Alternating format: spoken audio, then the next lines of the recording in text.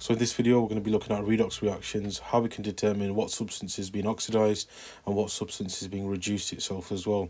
Now, oxidation and reduction are two key definitions that we need to know about. And oxidation is basically the loss of electrons, where our oxidation state is going to become more positive, and reduction is going to be the gain in electrons, where our oxidation state is going to become more negative itself.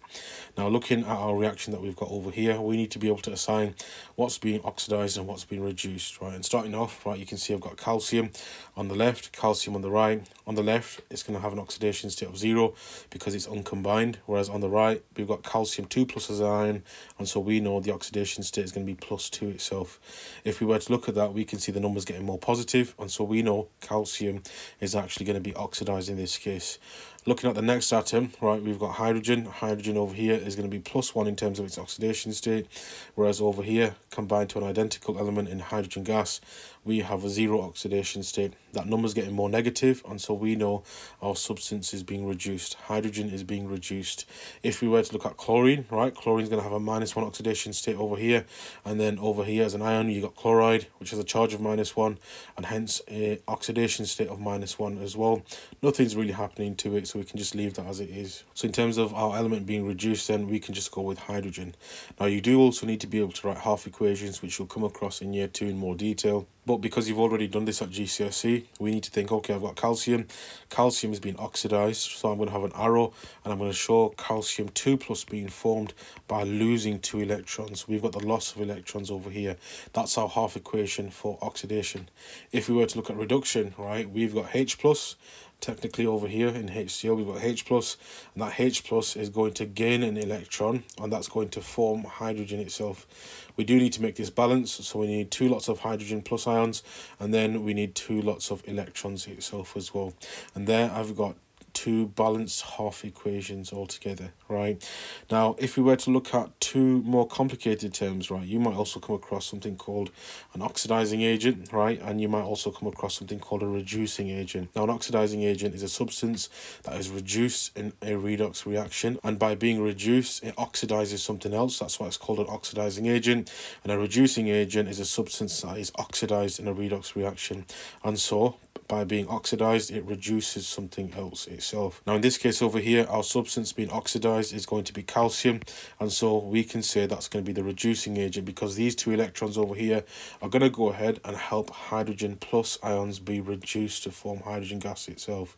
Now, at the same time, right, them 2 hydrogen plus ions, they're going to take those 2 electrons, right, from calcium, and so by doing that, right, hydrogen is actually going to be acting as a oxidizing agent itself. So we need 2 things together. We need something to be reduced, something to be oxidized, and the stuff being oxidized is going to help the other stuff being reduced, and the stuff being reduced is going to help the other stuff being oxidized, in other words. Now, moving on, you might actually come across different questions that come along with these types of oxidation state changes, and they could include explaining in terms of the number of electrons transferred whether a substance is being oxidized or reduced. Now, in this first example over here, we're asked to explain in terms of the number of electrons transferred whether calcium is going to be oxidized or reduced.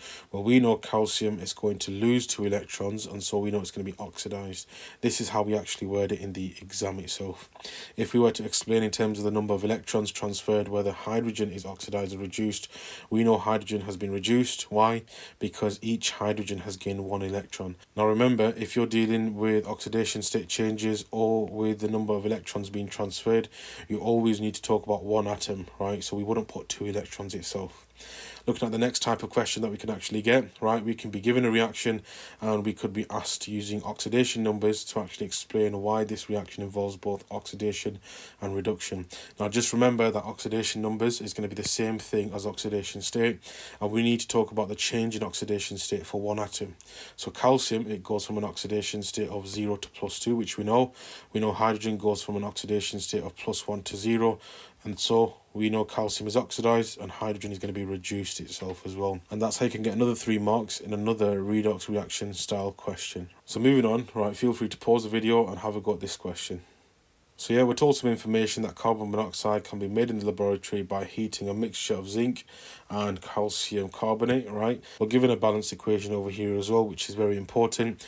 And we're told that this is going to be a redox reaction, and we're asked to deduce which element has been oxidized and which has been reduced itself as well, stating the change in oxidation number in each case as well, right? So starting off, looking at zinc, right, we work our way left to right. Zinc is going to be 0 over here because it's uncombined, and then it's going to be +2 over here if oxygen must be -2, right? So straight away we can see we've got oxidation state from 0 to +2, so we know zinc is going to be oxidized. Remember oil rig, right? Oxidation is loss, and then reduction is gaining electrons itself. So the element oxidized is zinc, and then we know it's going from 0 to +2 itself, and that's for 1 mark. The next bit, right, we're going to look at calcium in this case, which is going to be +2 over here. Over here, it's going to be +2 as well, right, because they're both ions in this case. And so there's no change in oxidation state, so we can leave that and move on. If we were to look at the next one, right, we've got oxygen in a carbonate ion. Carbonate ion, remember, it's CO3 2-. We've got an overall oxidation state of -2. Oxygen's at -2 itself, -6 overall for all the oxygens.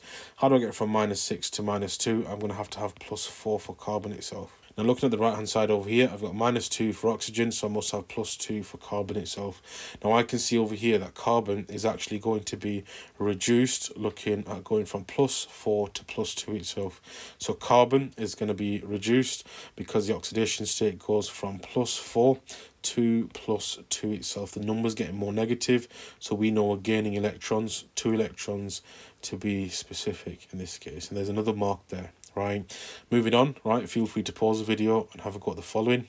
So yeah, in this question, right, we're dealing with aluminium over here, and then sulfuric acid to form aluminium sulfate, and then hydrogen gas itself. So I've got here aluminium, which is 0 over here, but over here it's going to be +3, right?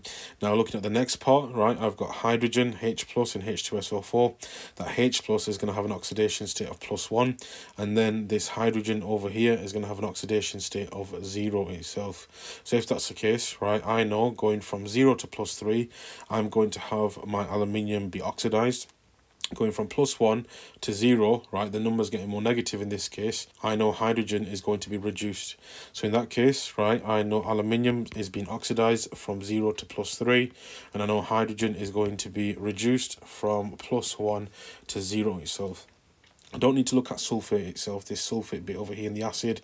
The reason why is because sulfate, right, is going to be unchanged going from left to right itself. The only thing I'm interested in this case is aluminium, hydrogen, aluminium, and then hydrogen here as well.